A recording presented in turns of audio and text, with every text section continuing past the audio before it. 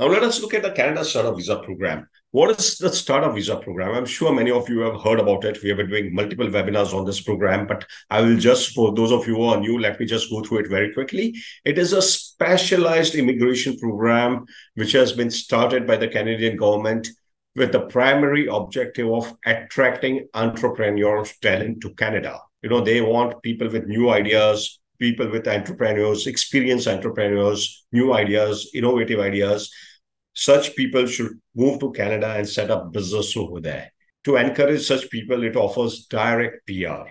You don't need to go through the point system. You don't need to, meet any education criteria. You don't need to meet any net worth criteria. All you have to prove is that you have an innovative idea and a concept and an experience as an entrepreneur, as a senior manager to successfully convert your concept or to take your concept or a business plan to Canada and work towards achieving that.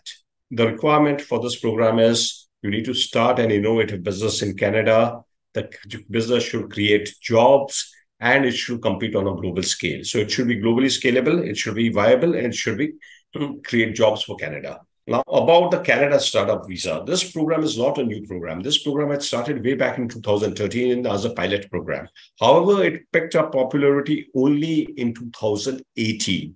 Just before COVID, this program had picked up popularity. And since then, the number of applications, you can see in the graph over here, the number of applications has been going up every year. In fact, during COVID also, this program was live and kicking, and we had a lot of applicants. We had filed many applications during the 2-3 years of COVID.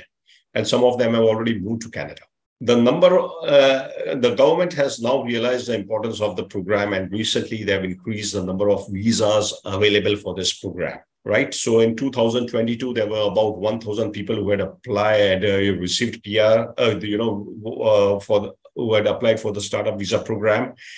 For the next 3 years, 2023, 24, 25, the government has substantially increased from 1,000 in 2022 to 3,500 in 2023, 5,000 in 2024, and 6,000 in 2025. So you can see the emphasis, the focus of the government on the business immigration side is clearly on the startup visa, because the government knows that the entrepreneurs who go and set up business over there, innovative business over there, are going to benefit the Canadian economy.